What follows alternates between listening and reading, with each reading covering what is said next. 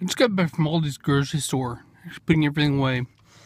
I spent more in this trip than I have on any trip that I've made, any single trip I made to the grocery store.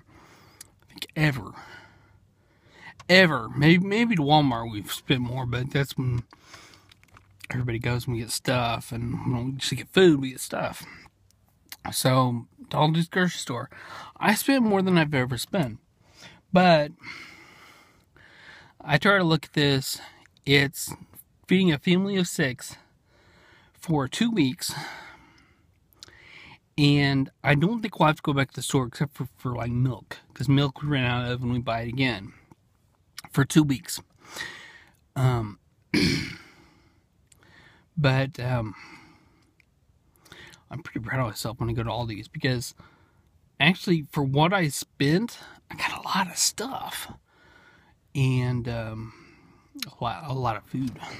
We're gonna meet just about every night. I think just about every night, and not like canned meat. Because for a while I was just eating canned chicken, which isn't. I don't think it's bad, but the kids they get kind of tired of it because canned chicken, it's kind of high in sodium. It's kind of bland. It's for a while I was putting canned chicken in everything.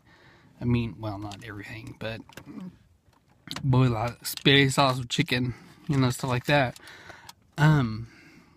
But they had some specials on meat, so I was able to get some meat that we don't usually have ribs, but ribs were $1.79 a pound, which I think is pretty good because usually they're like 3 or 4. And I didn't get a lot of fresh fruit or vegetables. I just don't do that in Aldi's usually.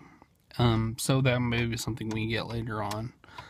But for the most part, I got everything for 2 weeks. Most everything for 2 weeks.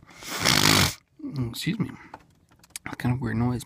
I love grocery shopping. I love Aldi shopping because it feels so fulfilling to get it done.